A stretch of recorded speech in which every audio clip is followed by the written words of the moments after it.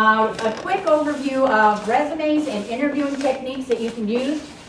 Just as an FYI, we do have a table in the back that has schedules, workshop schedules, as well as some more information about putting together a resume and other handouts that will give you information about what work one can do for you. So don't forget to grab some of those before you leave today.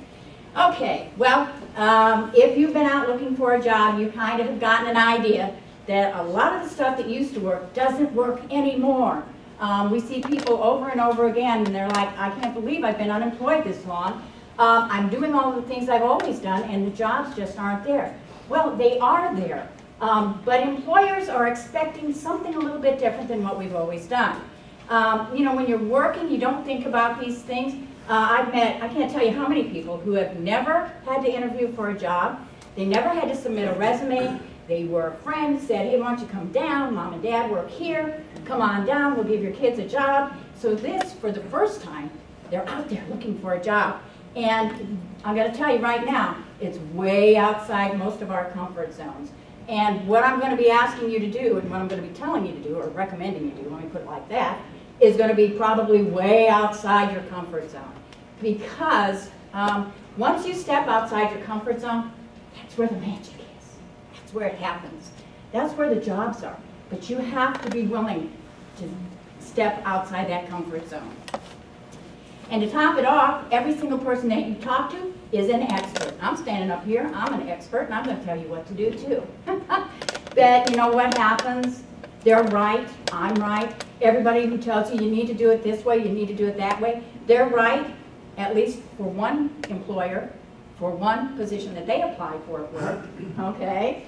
So everybody's going to give you a whole lot of information. A lot of it, you know, you're going to just have to kind of pick and choose your way through and find out what works best for you. There are no silver bullets. I can promise you that. There is no one-way, guaranteed, absolute, proof positive, Harry Potter formula spell that's going to get you a job, even get you an interview. I can't guarantee that. But what I can do is tell you what employers have told us, what they're looking for, what they expect to hear, what they expect to see. Okay? And then you'll have to sift through and find out what works for you. All right, let's start talking about resumes.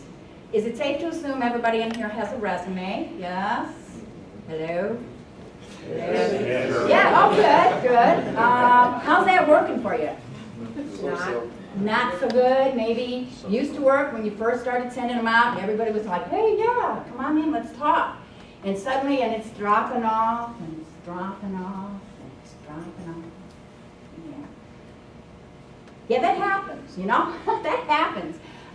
You know, you send it out to employers, you send out an email, you attach it to your online applications, maybe you're doing it that way, or cold call, just walking around or driving around, handing it to, hi, can I just leave my resume? Yeah, does that sound familiar? Yeah.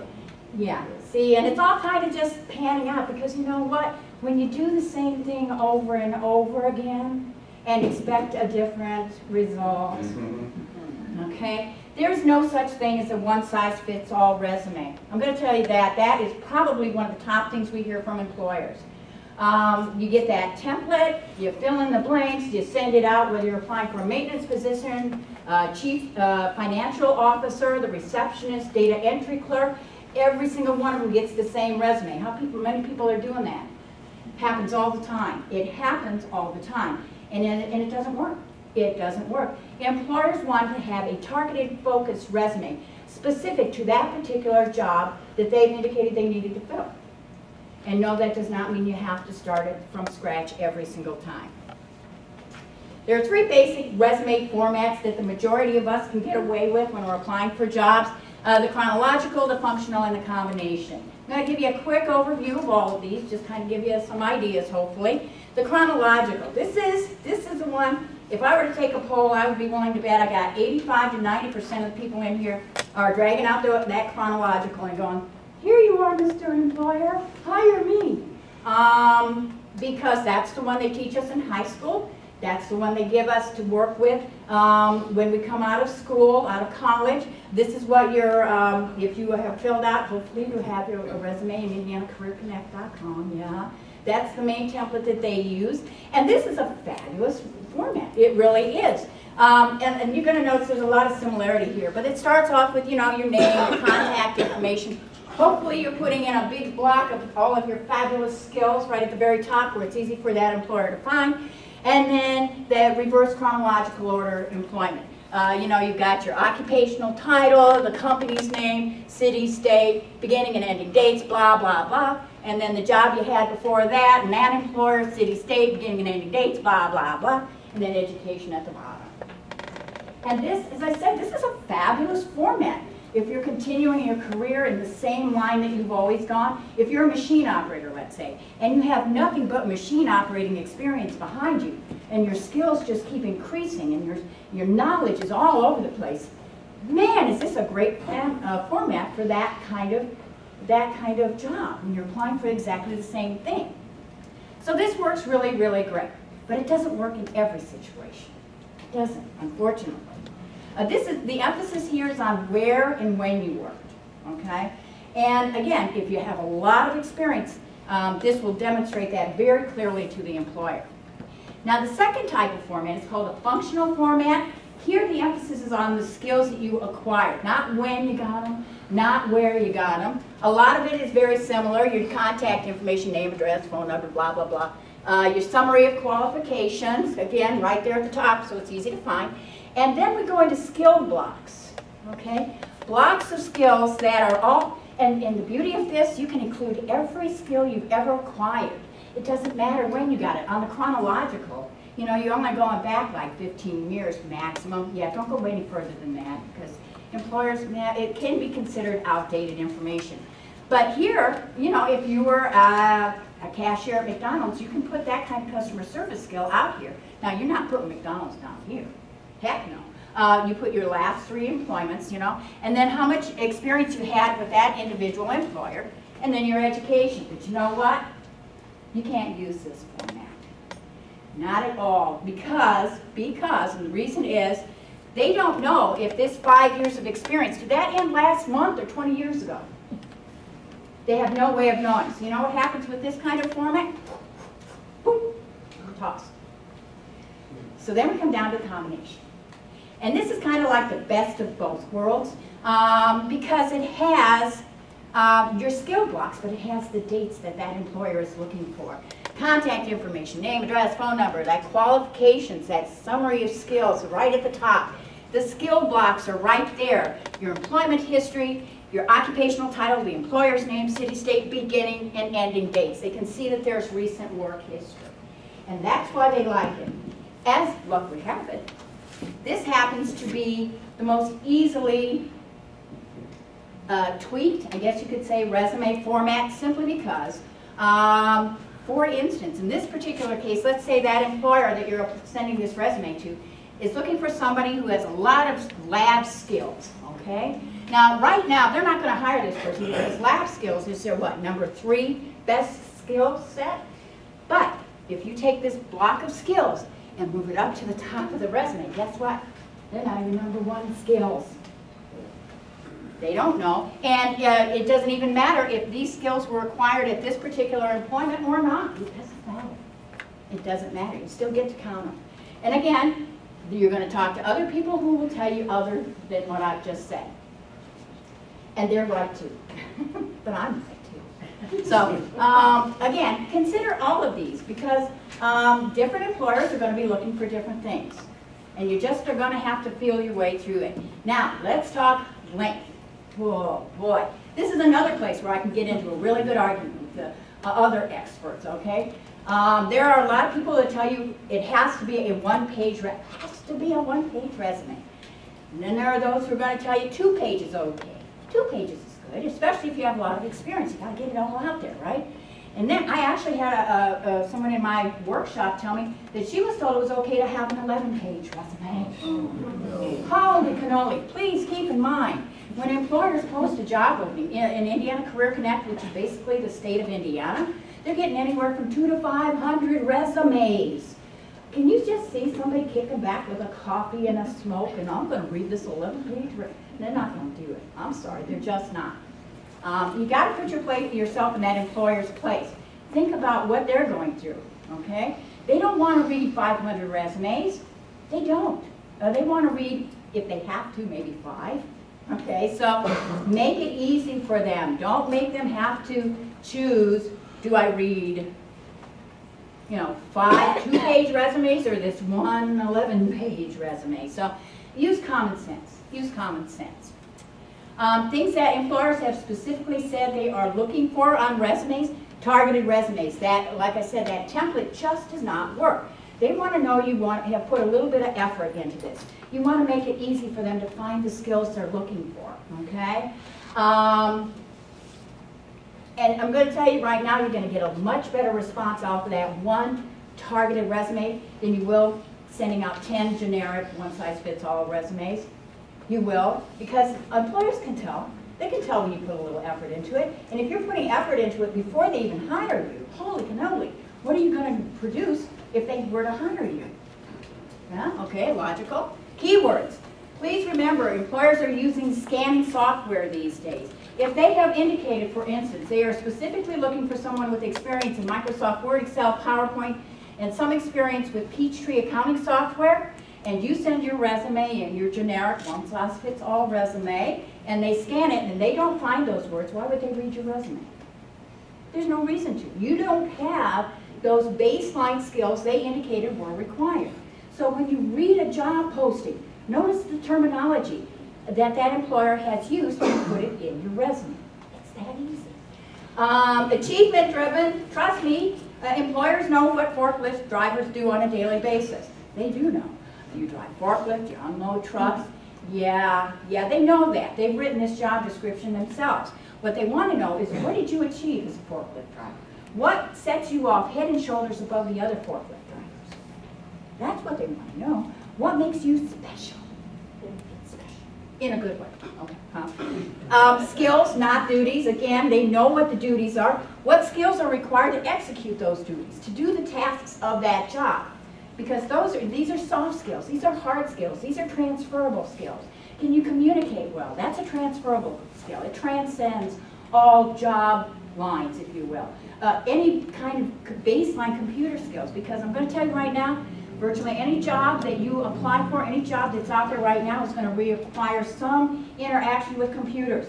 If nothing more than putting in your timesheet on the computer. I had a guy in one of my workshops, and they kept sending him back because he was like, I don't need to learn computers, I just want to drive a truck. And I'm like, sir, they've got computers in the cabs these days. You gotta be comfortable with computers. So list your skills, not the duties of the jobs. Use bullets. A bullet on a resume says, look here, this is important. You need to see this, okay? And that's where you put those skills. You put that bullet right there, so it's no question in that employer's mind that you have exactly what they're looking for. And white space. Please, please put white space in there. White space, the margins above, to the left and the right and below, around your blocks of information, acts like a frame. It sets it off. It makes it easier to read. I can't tell you how many resumes I've seen where someone has been told, you have to fit it all on one page. And to do that, they narrow the margins, top and bottoms, left and right, and they squish it all in there, single space, and you can put as much bold and you can put as much italics as you want in there, but it's still hard to read. Make it easy for the employer to see what you're doing. Now, when I say 2 pages, I'm not talking 1 page and 2 lines, okay? I'm talking 1 page and a third, at least maybe a half. If you've got skills, oftentimes what happens is people pull skills off because they can't fit it all into that 1-page format. Like I say, consider it. If you've always done a 1-page resume, try a 2-page resume with a little bit more meat on it, okay? Other things employers have told us specifically they either drive them crazy or they absolutely hate or they will just trash out of hand. If it doesn't apply, leave it out. You cannot be all things to all people. If it doesn't apply to the job, being a speed knitter is not going to increase your chances of getting that forklift driving job. It just isn't. You can't be everything to all companies. They don't want you to be everything. They don't want you to do every job. They want you to do the job that they're looking to hire somebody to do. Not everything in the company. That job. Make sure they know you have all of the skills needed for that job. Spelling and grammar mistakes, oh my goodness. Please. if they find a typographical error, it's over. I'm sorry. If you put down on your resume that you have more than 15 years of experience in the restaurant business and misspelled restaurant, hello, it says 3 things about you when they stumble across a typographical or grammatical error. 1, you don't care. 2, you didn't know. 3, you're too lazy to reach over, click that mouse button, and let the computer fix it for you. Now, guess what employers don't hire? People who don't care, don't know, or are lazy. They don't. You cannot have a typographical error, spelling mistake. Non-truth? Well, it's almost true, but not exactly. If, for instance, you are the only machine operator on the 3rd shift, you are not the supervisor of the 3rd shift machine operators. You're not, I'm sorry. Whatever you say on your resume has to match what that employer is, that you put down, if that previous employer matches what they say when they're called for confirmation that you did work there, and the dates and all that good stuff. So yeah, don't stretch the truth to make yourself appear better. Be honest about it. Not a lot of clutter, don't put windows, pictures, color. Well, think of it this way. When you create a resume and if you put all those pretty colors on it and it gets faxed, do they see those pretty colors? No, they don't. If it gets copied over and over, do they see the pretty colors? No, they don't. Actually, in fact, it might just fade out into nothingness. So don't do that. And you only include a picture if you're going for the nightly news. Then you can put a picture on it. All right, references. Not on your resume. Hello. The only name that should be on your resume is your name. You're the one that's going for the job, not your references. Now, you are going to have references. You're going to have them on a separate sheet, at least 3, okay? The employers know you're going to have it. You know they could ask for it, so you're going to have it. You don't even need to put references upon request because they know. They know if they ask for it, you'll produce it. So don't put that on your resume. Use that space to add additional skills. All right. Whew. Hopefully, if you've done your resume and you've caught that reader's eye, that employer's eye, now they're going to call you in for an interview. That's what resumes are for. They're not going to get you the job.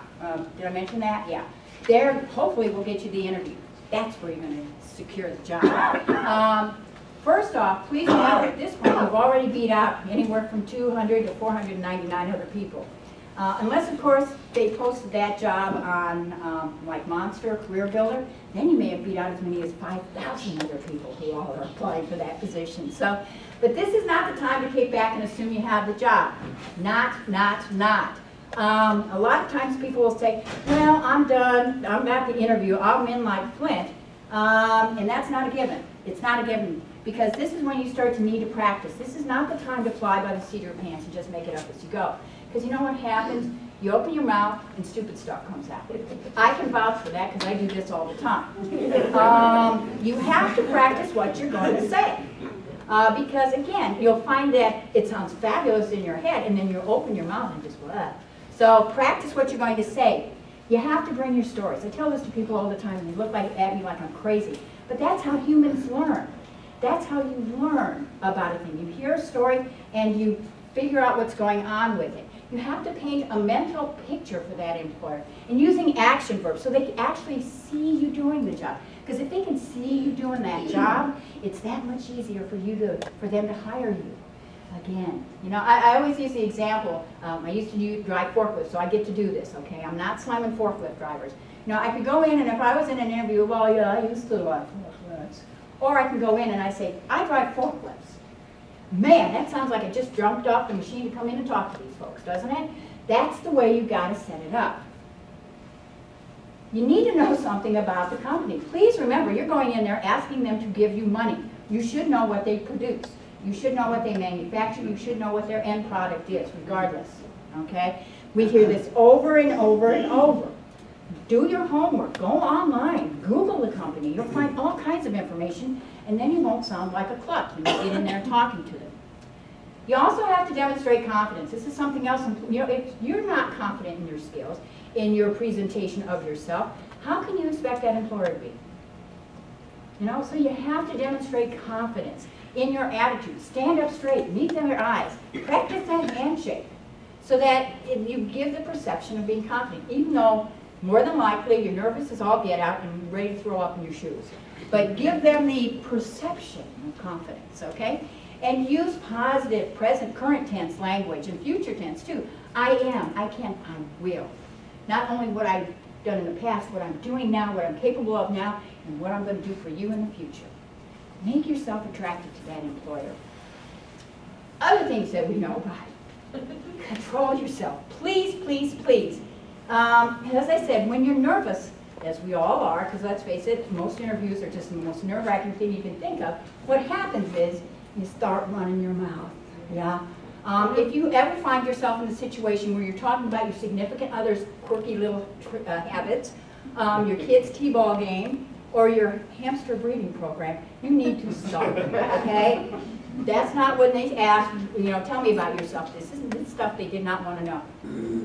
I always tell people, please don't be offended, but shut up. Answer the question, answer it completely, and then stop. Trust me, it works out much better that way. And please, make some effort. Dress appropriately. I know we're a much more casual society than we've ever been in the past.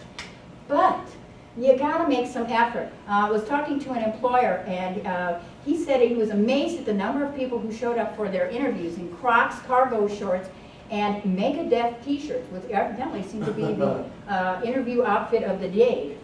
Now, his point was, if he put on a shirt and tie, the least they could have done was the same. And I always hear, well, I will wear this on the job. Well, you wear that on the job as soon as you get the job. You don't have that job yet. Make an effort. Present. Okay?